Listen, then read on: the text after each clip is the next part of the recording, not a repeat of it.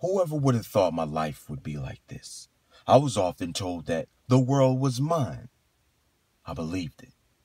Growing up, I thought I had it all. The American dream, they say.